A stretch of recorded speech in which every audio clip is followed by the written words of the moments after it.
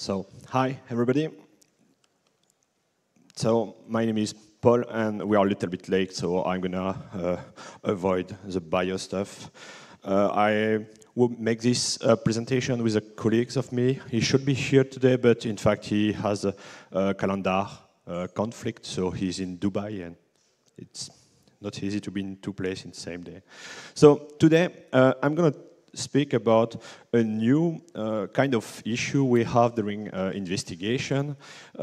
It's in fact a new trend for APT actors to add some feature inside of the infection vector in order to never deliver the exploit or the final remote administration tool if they are not sure at 100% that the targeted people is a good one. I will show you with 5 case studies exactly how the guys modified the infection vector in order to limit the spread of the exploit of the or the remote administration tool. After I will mention that it's maybe the beginning of a real massive trend, and I will explain you some other tricks that attackers could do to detect if it's really the good target and not an analyst or a sandbox or whatever. I will speak a little bit about mitigation. It will be something really common. It's not rocket ship, it's simply best practice. It's going to be short. After I will have a conclusion, and I decided last week to add a post-conclusion chapter about technical stuff and about PowerShell, just as before, and WinDBG. So I will show you how to debug PowerShell with WinDBG and specifically how to massively automate analysis with this tool. So, what's new?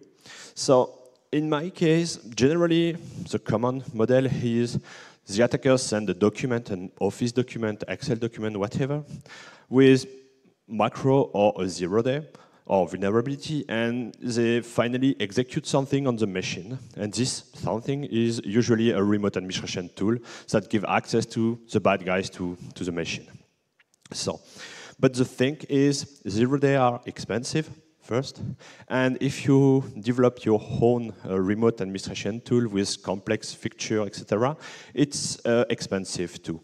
So we are seeing a new trend where attackers try to never deliver 0-day exploit or rat on infected machine if they are not sure at 100% is a good target, is a good person on the system.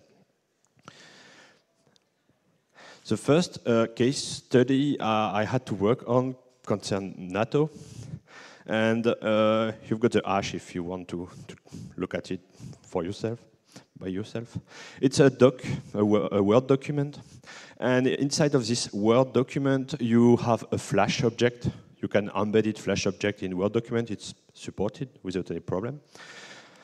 And this Flash document did something not really common. In fact, he used a Flash API named capability server strings to generate a kind of HTTP request with information on the system. So, for example, you have the Flash in ActiveX object.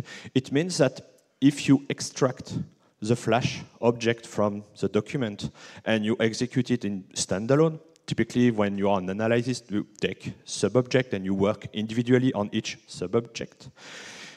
If you use the Flash object alone, this value won't be ActiveX, like on the screenshot, but standalone or something like that. So this query is sent to the CC, and the attacker is able to check the value and be sure that the Flash object is executed inside of a Word and not directly like a Flash document. Other thing, the attackers get the Flash version. So he's able to provide an exploit that matches perfectly the Flash version of the target. And last thing, the Windows version. So he can have an exploit that match exactly the Windows version. So this flash object, the first step of this flash object is simply to send data on the infected machine. If the data is correct for the bad guys, at this time you will receive a second flash object, and this one will be loaded in memory, and this one contains the exploit used to drop the final malware on the machine and execute it. So if you don't have a good data, you won't have the final payload. And in this case, the attackers was fine with us because his name is variable with shellcode, with exploit, etc. So it was easy to guess the purpose. Yeah, it's on-the-fly flash loading. Something interesting is the attackers sent the first email with the malicious attachment at the end of December, just before the New Year. And here is our OpenDNS extract of connection to the CC. And you've got some pic at the beginning. And on the right, the huge mountain, is when security researchers finally found the document and work on it. So it generates a lot of requests to the CC. And obviously, more or less, everybody was in holiday during this period. Another case study that matches the same way of work is from a different actor. So it's not a specific actor that tried to avoid giving zero-day to security company. They use a document too, where the title contains the name of the ambassador secretary of, I don't know, remember which country, Lebanon. So I don't know if the profile is a real one on LinkedIn. She doesn't have a lot of friends extra, so I think it's maybe a fake profile to justify the title of the document. I don't know. So in this case, it's an Office document with VBA inside. And the purpose of the macro is to, the first step was to decode in base64 a string. And this string was stored on a JavaScript file on your machine. And at the end, it executes the JavaScript file with a key, ERC4 key. So if you find, for example, the JavaScript on VirusTotal, or if you find the JavaScript on a machine, if you don't have the key put in argument when this JavaScript is executed, you cannot read the content. It will be encrypted. So you need the initial Office document to be able to analyze the JavaScript. And the purpose was really simple. Take this key and decrypt a second JavaScript script. And the purpose of this final script was to get a lot of information on the machine. So you get the system info output, so install patch and your configuration, basically. He upload the network configuration, the share configuration, the users, etc., etc. So all these data are sent to the attackers. And at this moment, only if it matches what the attackers want, you will receive the final payload on the machine. If it doesn't match what the attackers want, the final payload is never downloaded and you cannot continue your investigation. It's finished for you.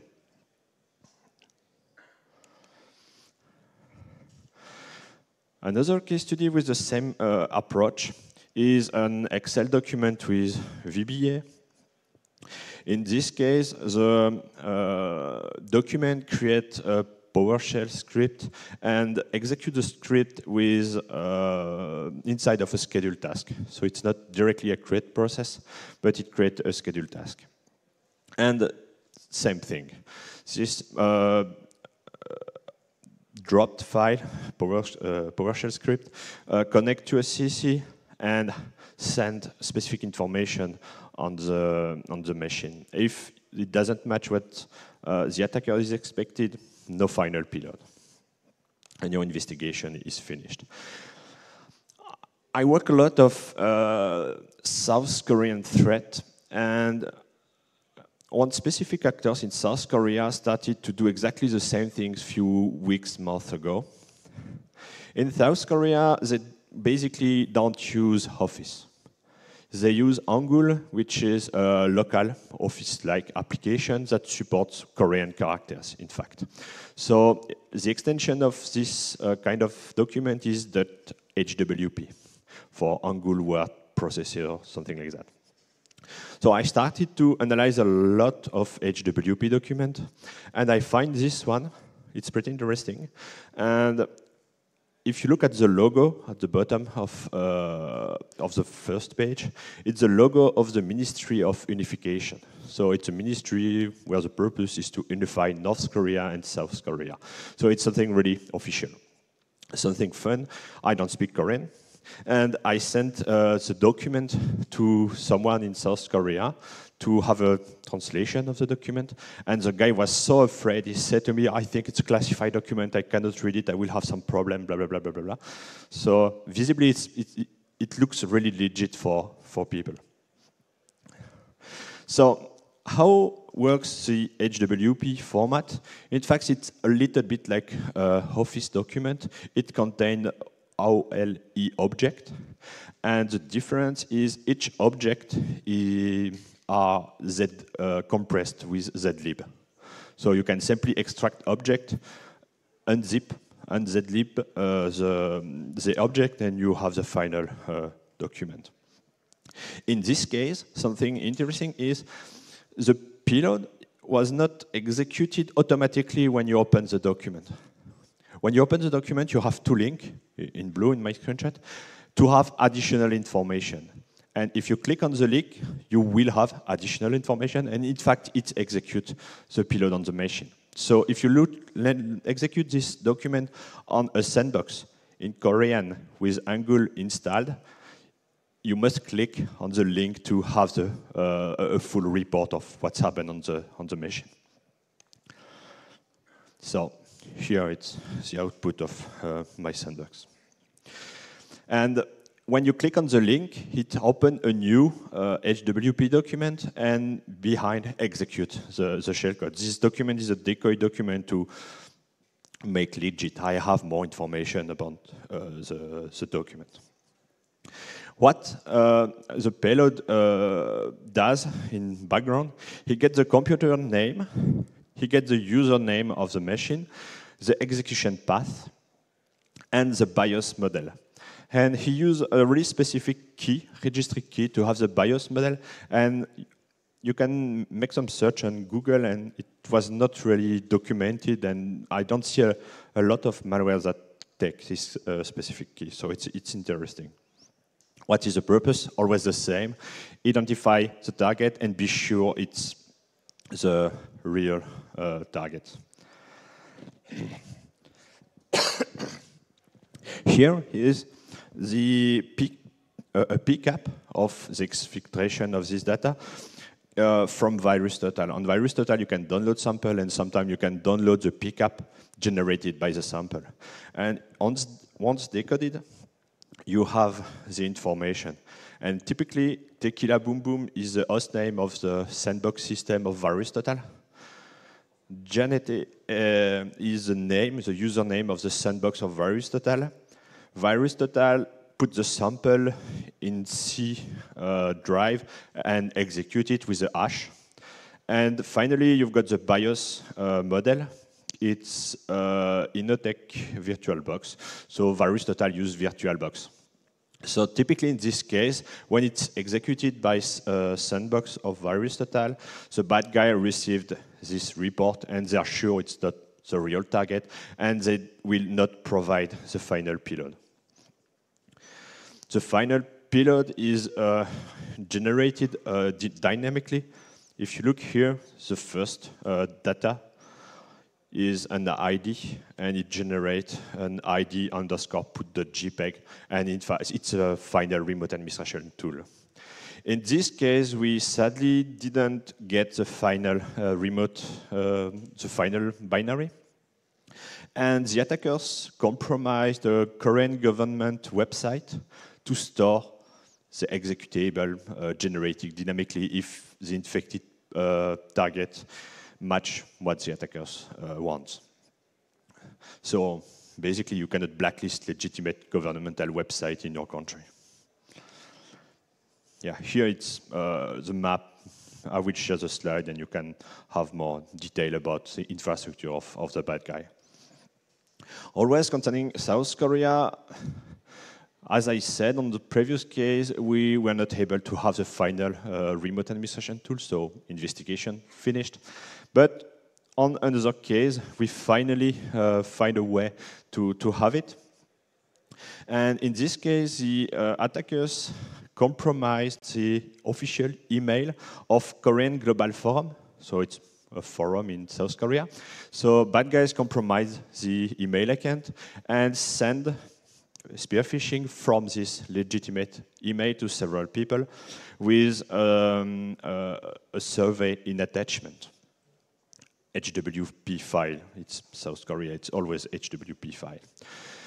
And they use another kind of email asking for help for someone living in North Korea. So in this case, the attacker is trying to work on empathy on the target. The two document, and it's same things. It's OLE object inside of the HWP document, ZLib compress, as I said. And in this case, it was an exploit that downloaded JPEG file. So it's a pattern for this group. They always download JPEG file. Maybe this group is a previous speaker, I don't know. And in this case, we were able to download the final payload, and it was a funny sample. I'm going to speak really quickly about it because it's not so common. The first thing, it does not support Windows XP. If it's run on Windows XP, you have an infinite loop. So your sandbox system shows nothing. He is looking for several running analyse tools. It's really common for malware. And if he identifies one of these tools, if, for example, you have a VirtualBox or you have a Process Explorer or this kind of application, the malware will download a movie, a TV show on the internet. That's all. So if you look on your logs, you will see you are watching a TV show. A Japanese TV show. If you are correct and not a sandbox, he makes some connection on the first CC. It was 7 Twitter account. So he's trying to connect on this Twitter account through the API to download order. If it doesn't work, he used Yandex, Russian cloud system, with 4 different accounts. And if it really don't work, he switched to Mediafire cloud platform with account. All the accounts are coded inside of the sample, so you can see if it's up and running or not. And additionally, he contains keyloggers. It's something really common. So, on each of these case studies, we saw it's basically always users opening document, and it's basically always start by phishing campaign, but they make a lot of efforts to keep their exploit and tools private. So for us, it's a little bit boring because sometimes you spend time on investigation and it's finished. You cannot go deeper, and you cannot have the final tool, or you don't have 0 days, that no patch, etc. And maybe it's a beginning, because we work on several other cases, absolutely not linked to targeted attack, but more crimeware stuff. And sometimes people from crimeware have a pretty nice idea. For example, we saw a group that dropped Pony Stealer malware using Publisher. I say, what the fuck? Why they use Publisher to drop this kind of stuff? And in fact, Microsoft documented, I think, why. The protected view mode is not supported by Publisher. So if in your company you put a GPO that block macro and the user cannot enable macro, in fact, it works for every Office product except Publisher. And Publisher is installed by default in Office 365. So if you are people we have this kind of Office, automatically have Publisher installed on the system.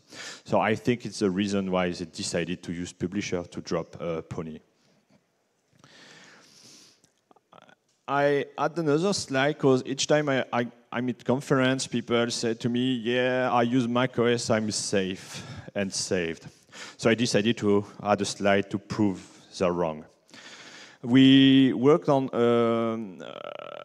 Office documents, so you can have Office on Mac, it works. And macro are supported on macOS, it works too. So I work on a case where the guy have a function named MacShell and execute a one-liner Python script on a Mac. So you have exactly the same problem on macOS. If you have Office, you can enable macro and you can execute Python script on your system. So macOS is not kind of protection. We have some mitigations for this topic. It's nothing awesome. It's simply a good practice, like disabling macro execution. On Windows, on Office 2016, you can have a better control of macro. For PowerShell, typically you can add some execution restriction policy. So all this stuff are documented and should be applied. And if you apply all this stuff, all the case study I mentioned won't work anymore. You can disable, definitely, JavaScript and WScript. Generate does not generate problem, except if your company developed everything in JavaScript. So in this case, good luck. And more generally, update your system. As you look on Friday last week, install AppLocker and configure it correctly. I see a lot of cases where people install AppLocker but does not include DLL protection. So it avoids the execution of .exe file, but it does not block library loading. So yeah, and after you got more advanced stuff like device guard on VBS on Windows 10. I'm not here to mention everything. And for macOS, I don't know if we can control script, and I don't think we have all the mitigation equivalent of Windows system. So the conclusion for me is the actor might put a lot of efforts to protect the valuable code, and something interesting is generally if the actors already compromise your company, they know your network better than you. They know your IP range. They know your domain. They know the pattern of your username. They know the pattern of the host name. So if the attackers was already on your infrastructure in the past, he can really easily check if it's on the correct machine. And I'm not sure that your sandbox system has bind to your domain. I'm not sure the naming convention of the users inside of the virtual machine match your naming convention. Same for the host name, same for everything. And as the guy was here before, he can easily control and check if it's a real system. Scripting language are really trendy. Each case, the guy use PowerShell or JavaScript or batch files sometimes.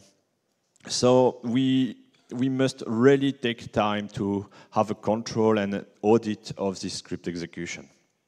It's really important. And all these language are embedded in Windows. You don't have to install anything. It's here. Why don't use it? And sometimes it's a little bit obfuscation is by default. If you look at PowerShell, sometimes it looks like obfuscated by design. So take time to read it. Yeah, it's exactly what I said just before. The bad guys know your infrastructure sometimes more than you, so it's easy for him to check, I think. Yeah, so have you got some question concerning this first part before going to the next one?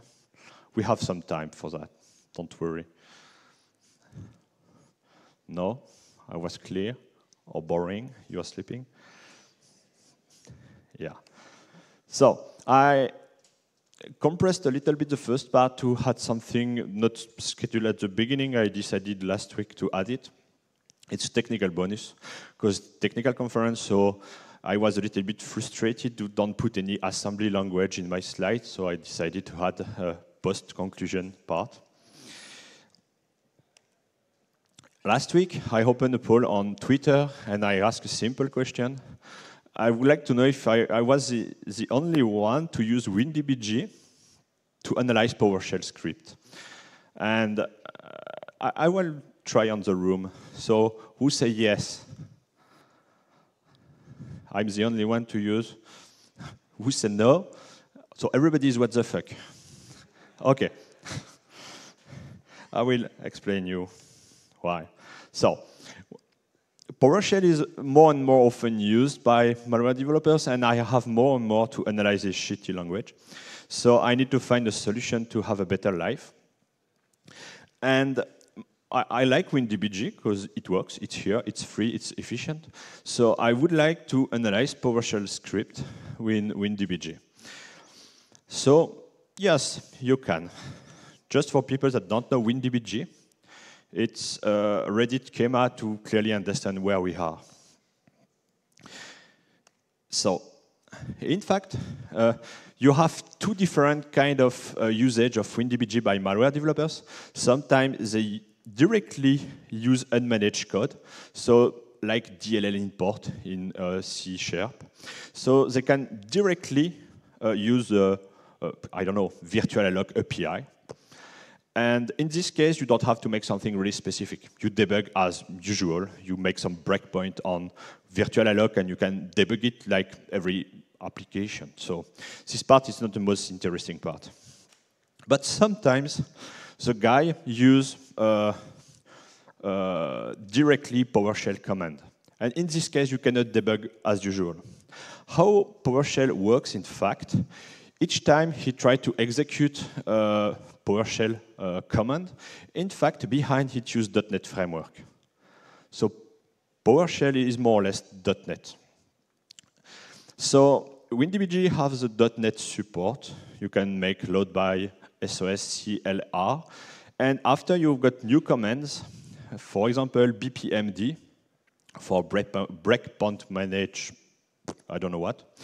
And in this case, you can directly breakpoint on .NET execution. So here it's an example where I breakpoint on process.start. And as it's high-level language, you can have several functions for process start. The same API. In fact, you have several functions depending on the type of argument you put. If you use a byte array, if you use a string, if you use something else, it will be a different function. So that's why in this case I've got 5 different breakpoints by setting only one. So first thing, I'm able to breakpoint here.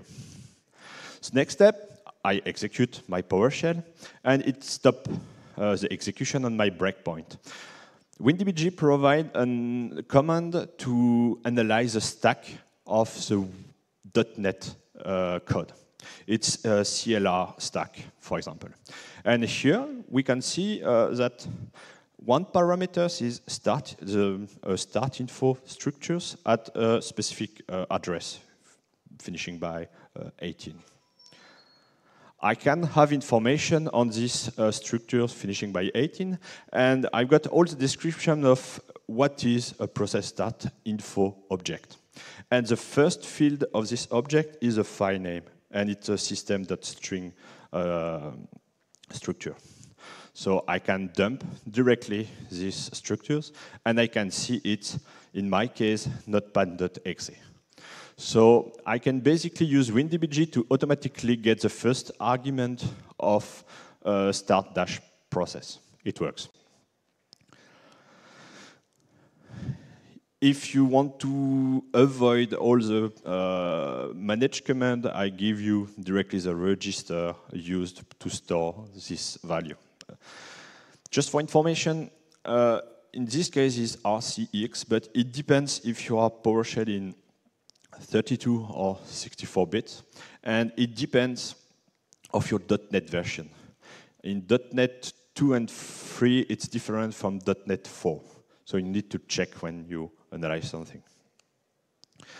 Another example is I've got a lot of malware that make a download a file and execute it after. I can do exactly the same thing. I can breakpoint on system.net.webclient.load file. I got my breakpoint, and yeah, it's stopped on breakpoint, and I'm able to get the two arguments. The first one is the URL, and the second one is where the file will be stored on your system. So the good point for me is, imagine I've got to analyze, I don't know, 600 PowerShell script, but I know it's the same kind of stuff. It's obfuscation, encryption, XOR, base64, whatever, and at the end, he performs a download file and a start process. It's all different script, but the philosophy behind is exactly the same. I decrypt the URL, I download, I execute. In this case, I can easily create a script on WinDBG to pass my 600 PowerShell script in 1 hour. It works. I can show you. Because I'm crazy, I decided to create a demo a few minutes ago. So, if I make my start process here, so my calculator is executed, but here you can see I directly get the argument. Maybe it's small, I don't know if I can increase, but I directly have the executed command. And if I do the same thing with downloading, for example, I download the homepage of Northtech, I store it in test.txt file. Yeah, same thing. I automatically get the URL and automatically get where it's stored on the system. So I can really, really easily create a script to massively dump argument of this API and automatically analyze, get URL, blacklist URL, etc., etc. So it works. So the last slide for me. So generally people doesn't like WinDBG for really good reason, and but it's really powerful and you can make really awesome stuff. You can even debug .NET code. For example, I often use it to create unpacker for .NET packer. So directly in WinDBG, I'm able to manipulate .NET to unpack and get the final payload, the final P file, the final shellcode, the final whatever. And I use WinDBG to do that because it's perfectly support .NET and you can make script. You can make script with the shitty language of Microsoft. I don't know if you know how it works. It's so beautiful, I must show you. Yeah, it's a script. So it's not really easy, but you can have an extension to have Python support, so you can write it in Python if you prefer and don't like this wonderful syntax. So you can really make some powerful investigation and give your life, have a better life and make a lot of stuff automatically. So if you have questions on the first part or the second part, I'm here and I will stay here all the day. So if you don't want to speak in front of everybody, feel free to come to me after.